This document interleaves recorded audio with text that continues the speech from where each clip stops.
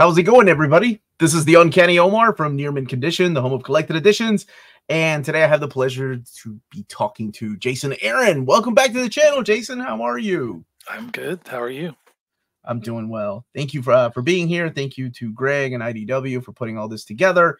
And we are here to talk about comic books today. You're one of my favorite writers. And the last time I had you on the show was in 2021. We were talking about the possibility of a Thor Jason Aaron omnibus. I hadn't announced it yet, but I remember tagging you and I'm like, oh, I finally got to announce it, man. And you were like, oh, we're actually getting one. So a lot of things. Now we got two of them. And War of the Realms. Oh, that's right. Yeah, that one's huge. Yeah, we got the War of the Realms omnibus along with your two Jason Aaron Thor omnis. It's wonderful to have all of that on the shelf. But you got other works that we could also use in an omnibus format. Scalped is coming out in an omnibus format. That's a big deal. That's right. That's exciting. Yep. And it's going to be a 2-volume set because those 5 OHCs have been out of print for years. But the big news that I'm sure a lot of people want to hear is you announced not so long ago that you were going to be the new writer on Teenage Mutant Ninja Turtles, published at IDW. That's right. So how did that come about, man? How did that happen? You know, it's Turtles guy growing up. Yeah, I mean, going back to the original Mirage Studios book, you know, this is the 40th anniversary of the Turtles, right? Which is wild. And I discovered that book. I think issue 3 or 4 was my very first one I ever picked up. So for me, it was very much about that original series. You know, before the movies, before the cartoons, anything like that. I fell in love with that original book. So it's really just one of those gigs that kind of popped up out of the blue, you know, since I was no longer Marvel exclusive. That's the fun thing is I've been able to kind of take any phone call and field any offer that comes my way and see if it's something that feels right, you know, in this moment in time. So I kind of entered that period of, you know, free agency, I guess, for the first time not being exclusive in almost 15 years or so. Entered it really with no grand plan of just like, hey, let's see what's available, see what the options are. You know, I knew I wanted to do some DC stuff for the first time, so I lined up a Batman book and it's a short Superman story, and then just kind of was open to whatever else came along. And Turtles was one of those things that just kind of popped up out of the blue, and I was like, oh yeah, I'll do that. That sounds like a lot of fun. And this is a licensed property, but it is interesting because it's not like Marvel or DC Superman and Wolverine or Punisher. This is something that has traveled around from different publisher to publisher throughout the decades and had so many incarnations, you know, between the video games and the many different cartoons and even in the comic book universe. And I know you've been asked this so many times already, but I just wanted to let our viewers know, when you're writing this is going to be a relaunch of a #1, right? It's going to be Teenage Mutant Ninja Turtles #1 again. Right. Is this a continuation of the series, or will this be the Crisis on Infinite Turtles reboot? No, it's a relaunch. It's not a reboot. You know, the IDW book has been going, the main series, for 150 issues, and then you add in kind of all the tie-in miniseries, like a lot of turtle stories IDW's been doing the last several years. None of that stuff is being changed or going away. Same continuity, but this is a relaunch, great jumping on point. Kind of a period of time has passed between the end of Sophie's run, the previous run, issue 150, and when we catch up with the Turtles in this new #1. So you really, you know, if you've been reading that stuff, there'll be a continuation. We carry on from where those characters were left off in some sense, but also jump ahead and pick up with them in the fresh settings, facing a brand new villain.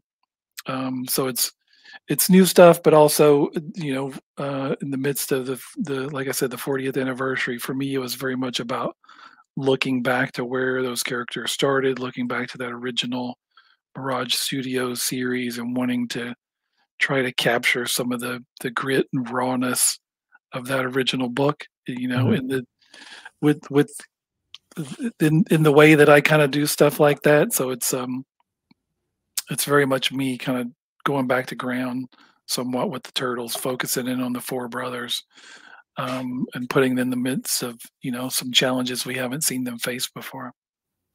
So you're the way that the series is kicking off is really unique, because you're having the alpha one shot that comes out in June, and then after that is when TMNT number one comes out, and that's in July. But what has already been announced was issue one is going to focus on Raphael, and it's going to be with Joel Jones, and then you have Mikey with Raphael Albuquerque. Issue three is with Cliff Chang, and it's focusing on Leo. And Chris, I think it's Chris Burnham is doing issue number four, and that focuses on Donnie. So you're taking, Right. it's almost like the old Mirage way of like the spotlights, right? Okay, we're focusing on these turtles, getting to know them a little bit more, and then we're going to focus on them, bring them all together, perhaps. And are these rotating artists that you're going to be working with, like coming back? No, not exactly. I mean, I think we'll talk more about the ongoing art plan Hmm. as we go. But yeah, I mean, to me, I liked the idea of focusing in on the each of the individual brothers in their own issues. Like you said, something that's been done going back to that original series. So we pick up with each of them. They've kind of gone their separate ways, and where some of them end up is pretty surprising. And like I said, the places we haven't seen them all in necessarily before. And stories that very much set the tone. I think the Chris Burnham, in addition to doing issue four, also draws that the story in the Alpha issue that comes out in June. Hmm. And that story in particular, it's also focuses on Donnie. To me, was like a tone setter. I wanted to kind of establish like this is the tone of the book we're going for. And like I said, it's in some way a throwback to where these characters started, while also taking them forward, in a way I think we haven't seen before. So I think Chris was the absolutely perfect choice for that, and nailed it, 110%. And then So yeah, I love getting to play with each of the brothers individually before we worry about throwing them all together. the um the idea of having to play with the toys, as you say, um, you're not, it's not new to you. You've been doing that with Avengers. You've been doing it with Wolverine and the X-Men. Uh, some with Soups and then Batman. But it's really interesting to me how a writer handles that. And when you're coming into a book, let's just use Avengers as an example. When you were pitched Avengers and you wanted to create your own team, were editors at any point like, well, you can't use so and so because they're busy doing this, or you have to use Robbie Reyes as your ghostwriter because Danny Ketch is hanging out in hell right now? Does that happen? And did that happen with Turtles too? Was there anybody that you're like, oh, I really wanted to use said character in this, without going into spoilers, of course, No, and I editors are mean, like, you can't because of this? no, I mean, yes, of course, things like that always happen. I mean, like you said, I've been doing this a long time. I was at Marvel a long time, Hmm. sat in a lot of retreats. We all have to share these characters, right? None of us own any of this. We all have to play well together. So yeah, you always got to be aware of what this other creator is doing with that character. I mean, in particular, in terms of Avengers, no, that was very much the Avengers cast I wanted. I very consciously wanted Robbie Reyes Ghost Rider. I knew I kind of always knew when I got to do Avengers, I wanted a Ghost Rider on there. When I got to that point, I decided I wanted to be Robbie. So that was very much the cast I wanted for that book. And I mean, in Turtles is the same way. Again, it's not that complicated initially in that we're focusing just on the four brothers, Hmm. right? So it's very much trying to focus in, just on where things started and go from there. So initially it's just those four guys, and we will expand the cast a little bit as we go. And it's a huge cast of characters that have, that has been built up, in particular in this IDW run.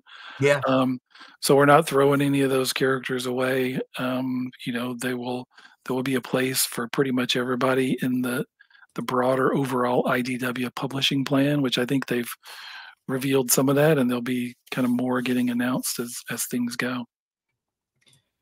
Has anybody told you you're living the dream, Jason, whenever it comes to writing? It's like, okay, I mean, you're playing with all our toys, man. You got Turtles, you've had Star Wars. I didn't even mention Star Wars. You got to play with Star Wars. As a matter of fact, you were the headliner for Star Wars when Marvel got the rights back from Dark Horse. That was huge.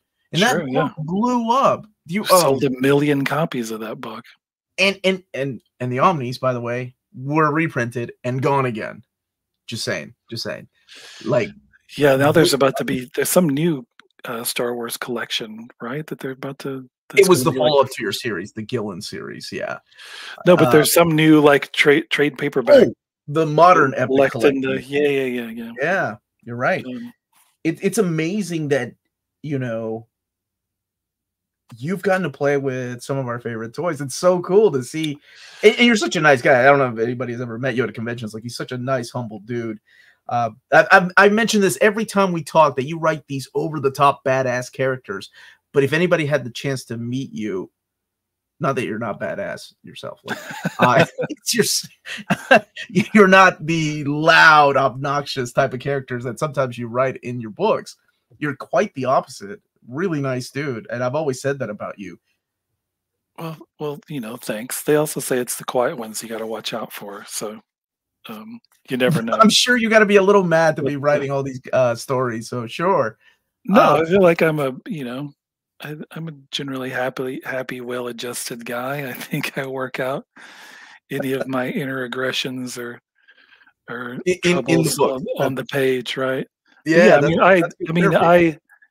I remind myself every day, how lucky I am to get to do this and how much fun this is. Like I've always said that if I get to the day where, I don't appreciate this job and I'm not having fun doing what I do, then I need to go find something else to do for a living, right? But I haven't gotten to that day yet. Don't imagine ever getting there, because this is literally what I've wanted to do since I was a kid. I fell in love with comics at a very young age, learned to read from reading comics, and said pretty early on that, this is what I want to do for a living.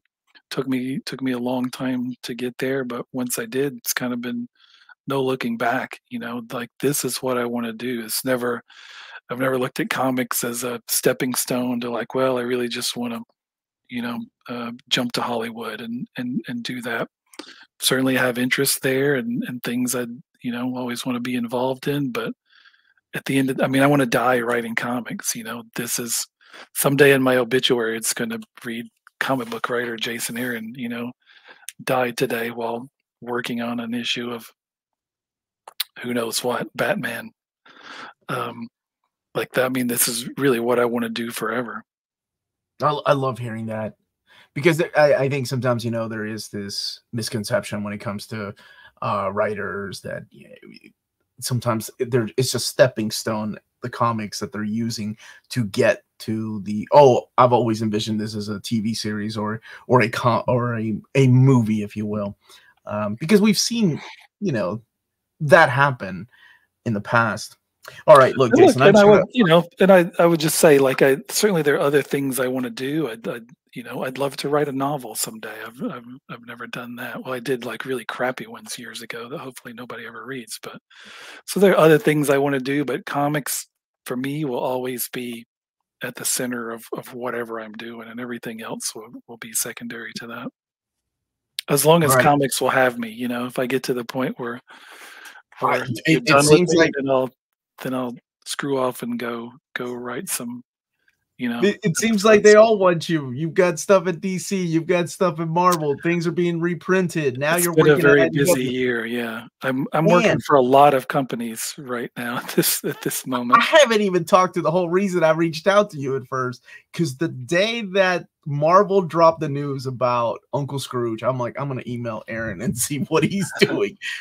how in the world did that come about? Because it's, you know, Fantagraphics has been publishing a lot of the works of the classic stuff by Carl Barks, and then of course Don Rosa, Yeah. and it, you know, Boom had it for a long time, but Marvel themselves, even though Disney has the property, or Disney has Marvel under them, has never had a chance to publish them. So how in the world did that come about, and how did you get involved?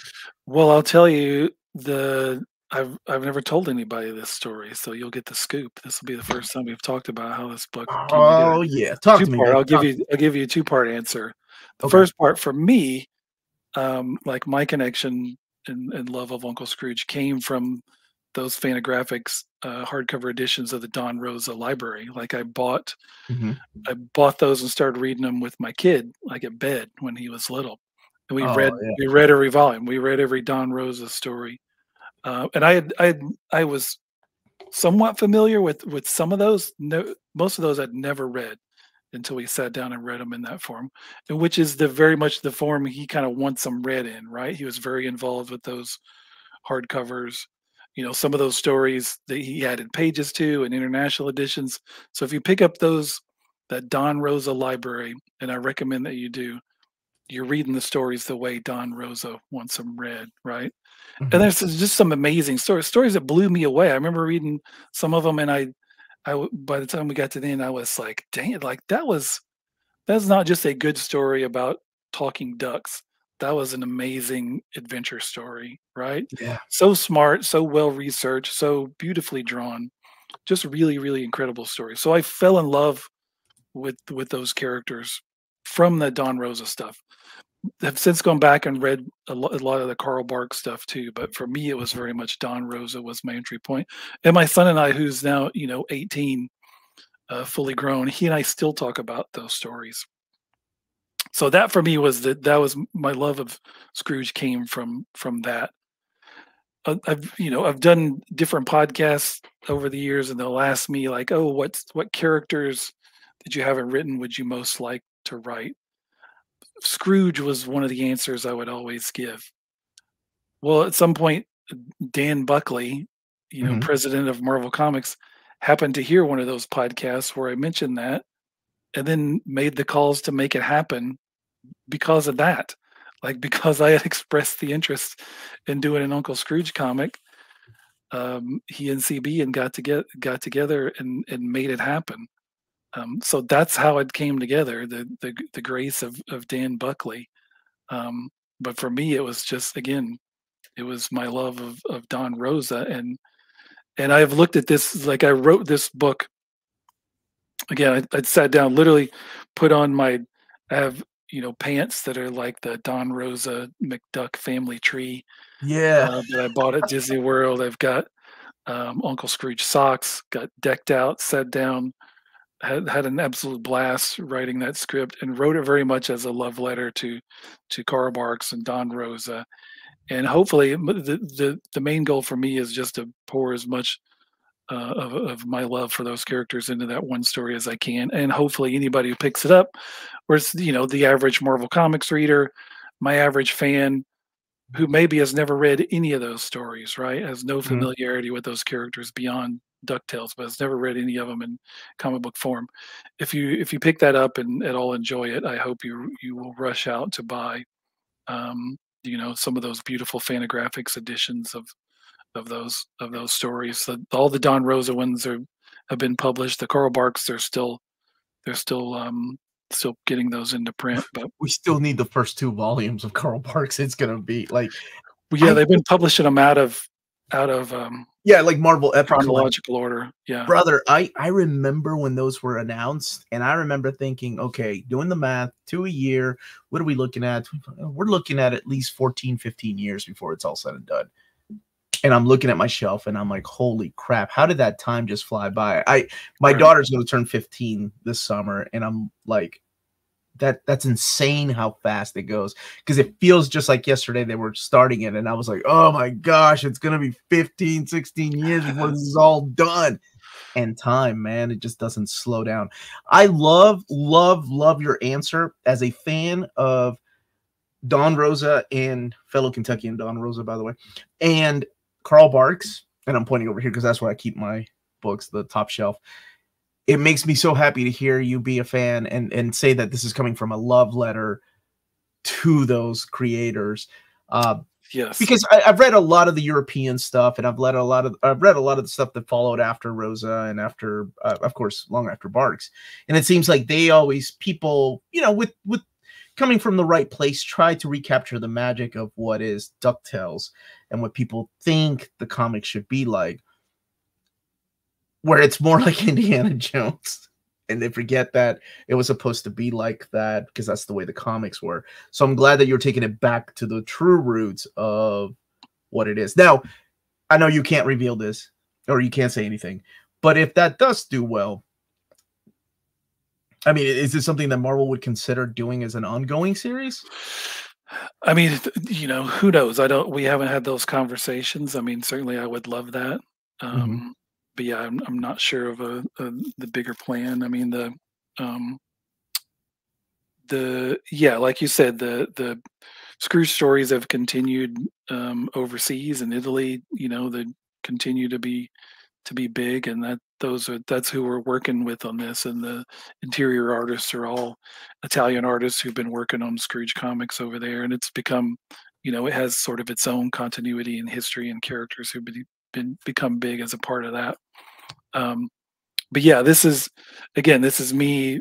Um, and my love of Don Rosa funneled into this, but with the Marvel twist to it, right? And this is still a different kind of Scrooge story than I think we've Mm-hmm. seen before. And I don't like to talk too much about it. I think it'll be pretty obvious when you pick it up. But it even starts with the Carl Barks story. Starts with Christmas on Bear Mountain, which was the very first Yeah, for sure. Scrooge story, and it's sort of a twist on that, and goes from there. But yeah, I got to sit down with Don Rosa at Planet Comic Con a few weeks ago and tell him I'd met him there before over the years, and he'd Yeah. signed books for me and my kid, and got to tell him, face to face, like how much I love and respect his work, and how this book is based entirely on that love and respect. Oh man, that's wonderful. I love Don. He's my type of people. He's like I've seen him go Yeah. off. He's very Yes, peculiar about we his had a duck. long hour-long conversation, that, I mean, I don't know. I don't wanna say too much about our talk other than just he's a delight. He's a delight. Oh my god, You my wife and you I. see him at Uh, one of your convention, I recommend you go sit and chat with him for a while. he is a blast. My wife and I were eating breakfast in Louisville, Kentucky one day, and I recognized the back of his head just because he kind of looks like Scrooge. And I ran out of the restaurant just to go catch him. And I'm like, because I knew he lived in the Kentucky area. And I'm like, Don Rosa. And he was like, you are the second Kentuckian that has ever recognized me. He's like, I wish I had something for to sign. I'm like, no. I just wanted to come and say hi. And I love your work. And I've been following it for decades since I was young. And oh my gosh. Yeah. And he is quite a character. You're getting a lot of praise in the chat, by the way. People are just coming in and saying hi and thank you for all of your work. Your Superman story was a master. Thank you for the super chat, Shaz. Was a master class of the character. It was a badass yet humble. It's dark yet hopeful. What made you take a psychological direction? Thanks. I'm glad you enjoyed that Superman story, my first ever Superman story. I mean, it really just came from me wanting to do a darker take on Bizarro. I mean, I think, yeah, I mean, that there's a lot going on in those 3 issues, right? Like, each issue is kind of a different sort of story. The first one is just introduces the idea of, Superman has this weakness to magic, and Bizarro is his exact opposite in every way. Well, then turns out Bizarro kind of has a knack for magic, and he uses that to cast this spell that transforms Metropolis into a city full of Bizarros. And then the second issue is this, you know, just dark version of what that means, right? A character that had, for so many years in his initial incarnation, was portrayed as for laughs. I just wanted to do a darker, grittier version of that. And then the third issue, the Joker shows up. So it's, it's a Superman story that goes to some different kind of places and is very much about giving him a different sort of challenge, right? It's always a question of how do you challenge character who's that incredibly powerful. Um, and with this one, hopefully we were able to present Superman with some sort of things he hasn't faced in a while. When last I interviewed you, we talked a little bit about Jane Foster and how much she meant to you, and I think it was before. She's sitting right here on my desk, actually. The sideshow statue right there. Nice.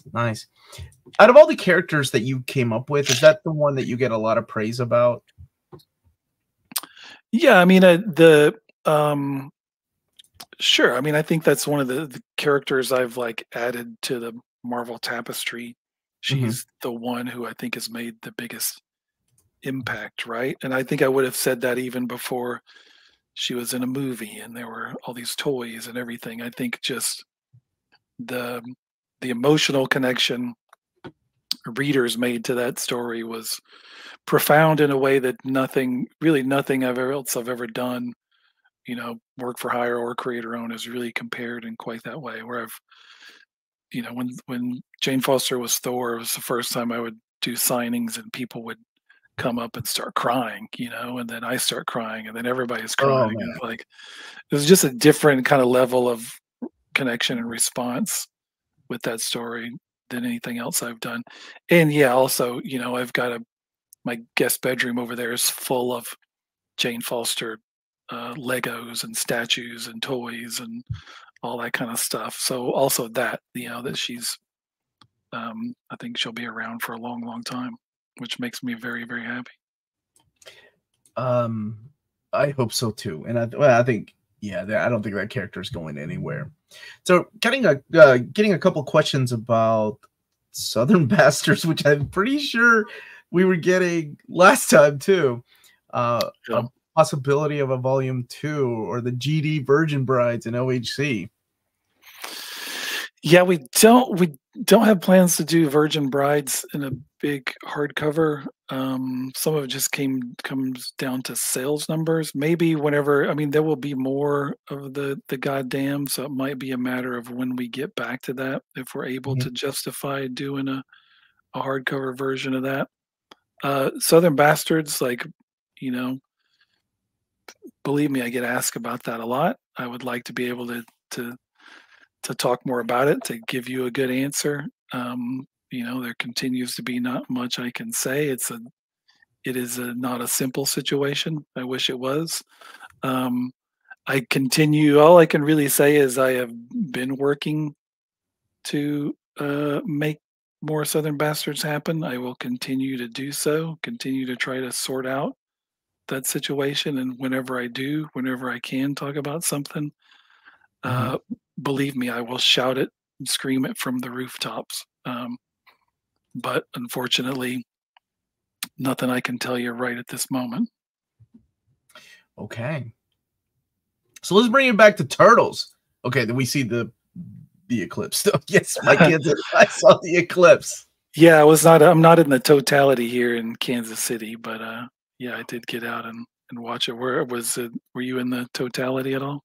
We were really close, and my daughter came home with her box from school that she made, and I was like, please don't look directly into the sun. But luckily my mom drove up and she had those glasses, so we were ready to rock. It was really cool. Yeah, it was really cool to see that. I think the last time I cared was when I was in high school. It happened when I was like a senior in high school, and that was cool back then. And now 46 years old and 2 kids outside, like, it was pretty cool to see. When you're writing Turtles, because you mentioned the Duck comics, you're going back to the Mirage era. So do you deck out in your Turtles pajamas and turtle socks too when you're writing it? You keeping it like a pro? I mean, I don't have Turtles pajamas like I have Scrooge pants. I mean, again, I had Scrooge pants, outside of knowing Yeah. I was someday going to write Scrooge. I just saw those at Disney World and was like, "Oh crap, I'm buying those." Mhm. Yeah, I got some Turtles shirts and Turtles toys, but I don't have a full Turtles outfit. It's Um, time to change that, Jason. yeah, I guess I will have to. Time to run to I your mean, local. I don't always have to coordinate like my Oh, no, outfit you with started whatever something I'm now. working on, but it certainly has happened on occasion. Definitely like I got a big sock collection, like any sort of weird pair of socks. Plus, Mhm. like nice, I love stance socks. Like I'm the kind of nerd who actually gets excited when I run across a Stance brick and mortar store, right? Like there's one at Disney Springs. Whenever I go to Yeah. Disney World, I'm like, oh, I gotta go check out this Stance store, see what socks they got. So I've kind of spent a lot of money on socks. So I definitely have a collection of like nerdy socks. I got lots of Thor socks and various Wolverine socks. So this is definitely I could suit up for a lot of characters that I write if I wanted to. Yeah. Um, but that's But not you don't always the have to case. is what you're saying. You don't Right. have to. Gotcha. Okay. Now, I know you've been asked this a lot. People are like, "You're writing Ninja Turtles. You grew up with it. You probably watched the show and the movies. Who's your favorite turtle?" But I'm not gonna go down that route. Good, because I won't tell you anyways. Right. It's like choosing your favorite child. I get it. But who's your least favorite turtle? Well, I'm I'm I mean, well, I very generally don't have an answer to that. If I did, I still wouldn't tell you. Mhm. Would you I mean, do you wanna hear me say that when we just talked about how with the first 4 issues of the book are each focuses on one of the turtles drawn by a different amazing artist. Mhm. I can very genuinely tell you I have been as equally invested in each of those as I have any of them, getting to write each of those characters, work with each one of those stellar artists. I would not trade any one of those issues, any one of those turtles for another. Like I love them all equally. Okay. You Okay. seem unsatisfied with that answer. I don't. Dude, I interviewed Mark Wolfman about 5 years ago, and it was funny because I took my whole family to see, like, they were behind the camera and they were watching me interview him, and I said, "Who's your favorite? Who's your favorite character from the Teen Titans?" And he was like, "Why do people ask me that? That's like asking who your favorite child is." And I had both of my kids there, and I said, "Oh, Lydia, that's my favorite kid." Yes, and he was like, "What's wrong with you?" And I said, "Oh, a lot. They know I love them both equally. I get the answer." And now you get to write these stories with these characters, and you have so much uh, to. Oh my gosh, there's just so much not only to just borrow from, but to do with as you want to.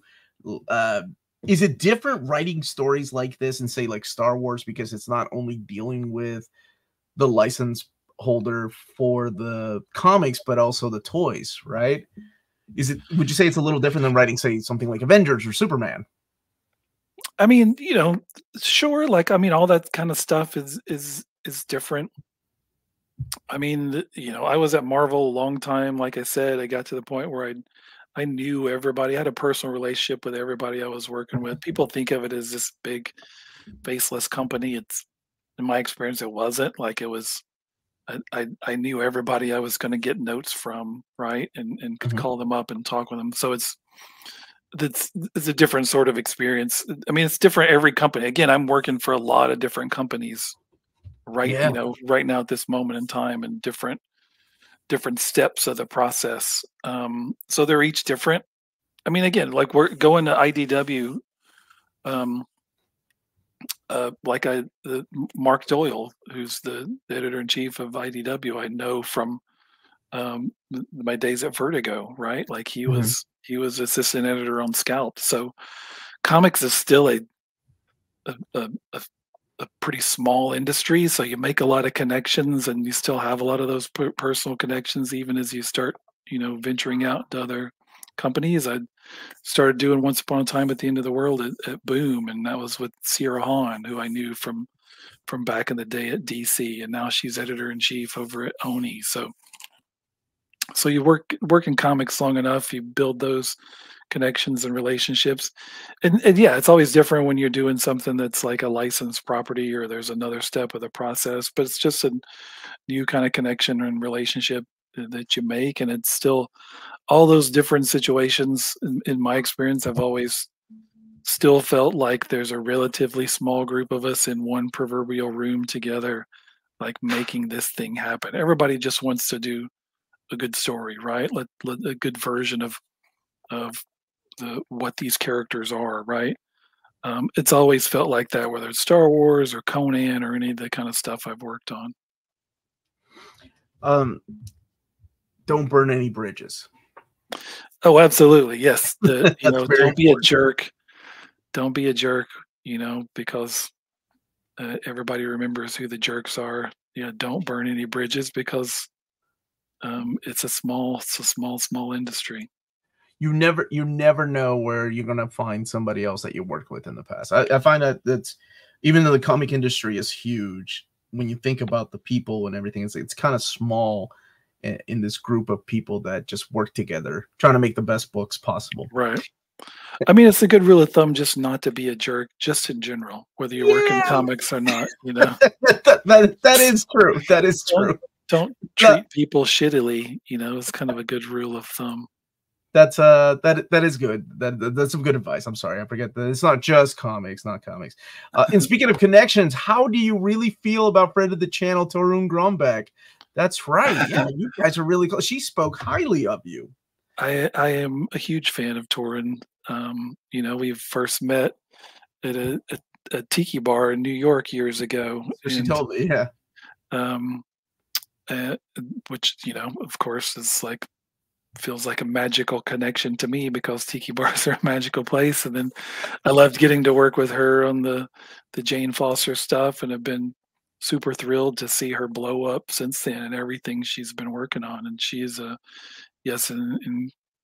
incredibly talented woman, not just in terms of her comic book writing, but her painting. And she's Mhm. just one of the smartest, most interesting people I've ever met. So yes, huge Torin mark. I buy everything she does, as should all of you. Wow. Seal of approval from Jason Aaron, who doesn't burn bridges. Matt is a huge Well, fan of your work. I mean, I hope not. I'm not trying to. Uh, and this might be a hack question, but what does your typical day of writing look like? I mean, it looks like this, pretty much like this. I sit here. Oh no, you got to I put just, on your Uncle Scrooge pajamas, man. You open up that door. I mean, I try to get up relatively early and work. I'm more naturally a night person, but these days I try to, with kids, kind of makes you try to keep something close to a 9 to 5 schedule. So, I mean, I work from home. Try to do a script a week, Mhm. depending on deadlines. But um, yeah, I mean, I just kind of sit here and I mean, really, like, to me, the work, the actual heavy lifting part of the job doesn't involve me typing on a keyboard at all. It's just the mental part of it and figuring, breaking a story in my head. So, like, what is this issue? What is this arc? And what are the beats? And or specifically what goes on this page, or what is this line of dialogue? Like, that's the stuff I do where I'm kind of just sit here staring out the window, or I take a walk around the neighborhood, or I take a shower. Like, I think I've figured out a lot of story beats just in the shower. So you get out of the shower and quickly, like, oh, I got to write this down before I forget it. Right. So it's just the mental part of it, of figuring that part out, or letting things kind of simmer on the stove, until they're cooked enough. Then by the time I sit down and I'm actually typing, really, to me, like, that the hard part is done, and you're just kinda filling in the gaps. Does that make sense? It makes sense to me. I hope Matt got something out of it in case he's an aspiring comic book writer So himself. yes, so Matt, a large part of the day involves you doing things that from the outside don't appear to be work because you're just sitting staring. But at some point, I get a check in the mail for what I'm doing when I'm sitting staring out the window. Like that's the pivotal part of it. Boy, Always an Instigator's got he's a huge fan and also has a lot of good questions, but we'll pick just a couple. Is there any plans for a hardcover for Once Upon a Time when it's complete? By the way, the first trade was awesome, so I can't wait to Thanks. read more. Thanks. Yeah, I think the second trade's out now, and then the third arc is Mhm. almost wrapped. I know I just did lettering on the last issue, which looks phenomenal. It's got all three art teams. Oh, If you haven't read okay. Once Upon a Time at the End of the World, each arc of it has a completely different art team, different artists, different colorists. As we follow these two characters, kind of in different periods of their life, and then Mhm. these last few issues, all three art teams are involved. And it's Alexander Tafinki drew the first arc, Leila Del Duca did the second, and Nick Dragata's drawing the third. So again, like pretty just like on Turtles, I'm pretty lucky in terms of the lineup of artists I'm getting to work with. So yeah, the two trades are out. Third arc's about to wrap up. Is there plans for hardcover? Not that I know of. I haven't asked that question of Boom, but that is a good question. So I would certainly love that if we collected all those together. But I don't know if we've figured that out yet. As like I said, we're still getting through the trade paperbacks at this point. Wink, wink. Okay. Do you always this is a really excellent question because I am curious how writers, work like this. There's the Steve Gerber mentality of writing comics, which is I don't know what the next issue is going to be. I'll just write it as I go along. And then you have certain writers that come in with an idea that's like, I know how it's going to begin, I know where it's going to lead, and I know how it's going to end. Is it just different for every project for you, or do you usually like to say, no, I think I've got an idea of how I want my last issue to be? Yeah, I mean, it does. There are varying levels of that depending on the project for sure. I mean, for me, I think generally I want to have an idea of where I'm headed. Like, what is the destination? I need to know what is the ultimate destination before we set out on the journey, right? Even if I don't know exactly how I'm going to get there, or there's room to sort of meander in the middle, I still need to know where I'm headed. So I think most, certainly like any of the longer term projects I've done, like Scalped, um, like my Thor run, I knew pretty early on this is the end, right? Mhm. With Thor, I knew, this is how it's going to wrap up. This is the last scene. I'd figured those things out pretty early on.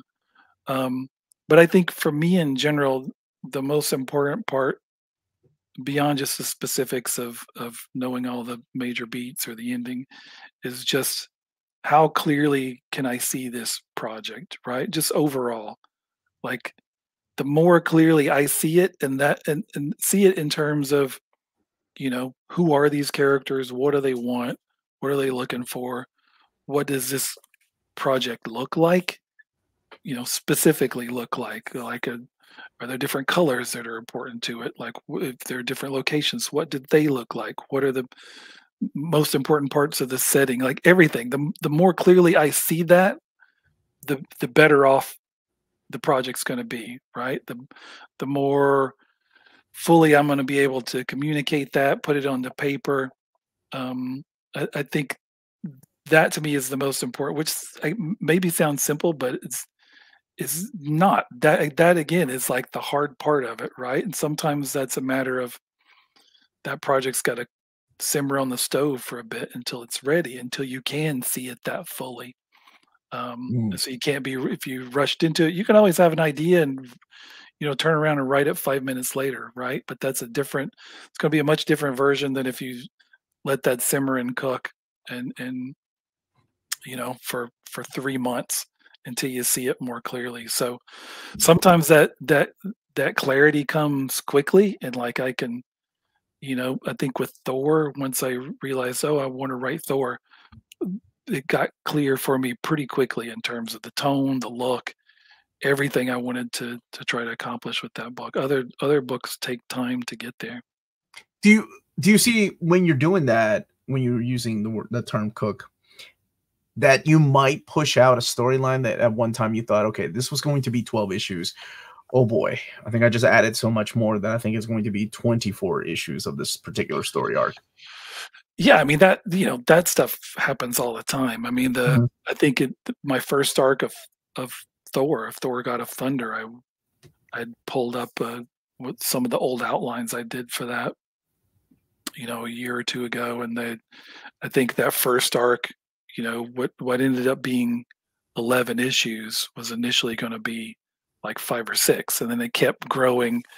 I mean, there's no way I could have done all that in 5 or 6 issues. But as I got into it, that outline with each successive outline, it's like, well, no, it's going to be 8, and then well, no, it's going to be 10, and then so yeah, I love it. sometimes things keep growing just because your idea gets bigger, the story gets bigger.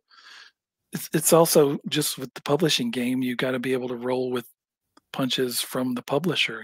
So working at Marvel, it may be a case where okay, you've got this many issues before this other thing needs to happen, where there's going to be a Secret Wars event, or you need to do this issue to tie into this thing, or the artist can only do this many issues in a row. So you always have to roll with those kind of punches again, because you're not just doing it you're in a vacuum by yourself. You got to take all these other factors into account. So it's not always just, I see it this way, it has to be this way. You've got to Yeah. make it work within the publishing parameters. Wow, we got a lot of great questions. Okay, let me just take this one here. Hey, Jason, I loved your treatment of Thor and his relationship with Phoenix, and I adored what you did with Starbrand. How did these ideas come about? Is this when you were talking about the cooking? You were making spaghetti, and then you ended up with spaghetti with meatballs. Yeah, I mean a lot of that Avengers stuff just started with the idea of those prehistoric Avengers. I like the idea of doing this kind of first iteration of some of those great legacy heroes we'd seen throughout Marvel history, and some of the biggest, most powerful sort of cosmic weapons or power sets that have been passed down through time, and so Phoenix and Starbrand were two of those. So it kind of started with just wanting to do, basically caveman version of those characters alongside, Odin and the Black Panther and kind of all these different the Ghost Rider who rode a woolly mammoth. So I started with just that, wanting to do a crazy caveman version of those characters, and then seeing how those relationships between those different characters changed kind of throughout time, and do kind of present day versions of that too. Thank you for that answer. And Shaw's verse, thank you for the super chat. And I can answer this one. Do you have a favorite amongst the TMNT brothers? For me, it's always been Michelangelo. I don't speak for Jason because he doesn't want to say who it is, but I'm just going to take a wild guess. It's probably going to be Raphael, but that's just me speaking for him. I don't know if that's real or not. Well, I'll tell you. Look, I've never answered this question, and again, refused to answer it earlier. But I'll give you sort of an answer, and then I will tell you, because you're asking me today, that I was working on a Donatello story earlier today. So for today, my answer is Donnie. But you asked me next week, it'll be a different answer. Gotcha. Can you answer this one? The hard-hitting question. Which turtle do you think is the best fighter? Oh, that is a good question. I mean, I'm torn as to how I want to answer that. I think, I think maybe if you're going to answer that question prior to this new volume of the series that we're doing, it might be different than once you actually pick it up. So some of that I can't answer because I want you to wait and see what have these brothers been through since we last saw them in issue 150. What kind of situations do they find themselves in now? How is that affecting them all mentally and physically? And where do they go from there? So maybe who you thought was the best fighter, before issue 1 won't be the same by the time you read issue 1, or let alone issue 4 or 5. It's Raphael Albuquerque not drawing the Raphael issue. I didn't even make that connection, honestly. Well, he's drawing the heck out of the Mikey issue though. Looks really, really gorgeous. Jason, I know you got to get going, and I want to thank you for your time. Again, taking time to answer not just my questions, but a few people's questions from the chat. And thank you all for joining. These are good questions. Yeah, some of these were stompers, man. Don't forget to smash that like button. Don't forget to pre-order the TMNT book that will be heading out in June. That it all kicks off with the Alpha book that comes out in June, and then of course the issues that are following after that with issues 1, 2, and 3, 4, 5. We don't have an artist for 5 yet, or 1 hasn't been announced yet. But looks like you eventually we might get just 1 artist on the book. Maybe, I don't know. Yeah, that's the plan. Yep. Okay. Yep. There is an artist for 5, but yeah, it hasn't been announced. But it's a very cool artist. I'll tell you that. Yeah, is it a secret artist? It is secret. It's a secret artist. And it will be revealed at a later date. Awesome. The last question I have, not really for you, but this is a question for Greg and IDW. I wonder, are they going to renumber the TMNT hardcovers? Because I love those IDW hardcovers, and I know my viewers do too. And we're heading to about volume 17 when the whole series wraps up at issue 150. So will it be a new number 1, kind of like they did Phase 2 with Transformers? Oh my God, that's beautiful, by the way. I love that. I would love that. Jason, you get the brand new number 1. That would be cool. Just saying. But maybe, those will be announced at a later time or revealed at a later time. Again, big thank you to IDW and Greg for helping us put this together. Jason, thank you so much for taking time out of your busy schedule to come and talk to us. Looking forward to reading not just Ninja Turtles, but Uncle Scrooge too. Somebody was asking if you were done with Marvel, and I was like, I hope not, because he's writing Uncle Scrooge. Nope. I also have another Marvel book that'll be announced pretty soon. Should be hitting solicits pretty soon. So yeah. Okay. You'll be reading about it very soon. Awesome. And then you've got DC stuff, Superman and Batman. You're just playing with all our toys. Superman, the Action Comic story just wrapped up. Batman Off-World's still going. I'm doing a Berserker one-shot for Boom, and Boom. That's also in June, same time as Scrooge. And then other stuff I can't talk about yet. We didn't even get a chance to talk about the reprints of the Punisher Max series. Dang it. All right. You snuck one in on me, Shaz. Can we expect some Casey Jones? He's underrated. I love Casey Jones, so I would say yes, you can expect some Casey Jones. Oh, yes. Awesome. Oh, my God. I would love to have Don Rosa and Jason Aaron on at the same time. Then I can be the mediator, and I can bring up DuckTales, and Don Rosa can go off on me. Yeah, you bring it up. Let him go off on you. Thank you, everybody, for watching. Thank you again, Jason. Don't forget to hit that like button on the way out, and that's it for us. Have a great one, everyone.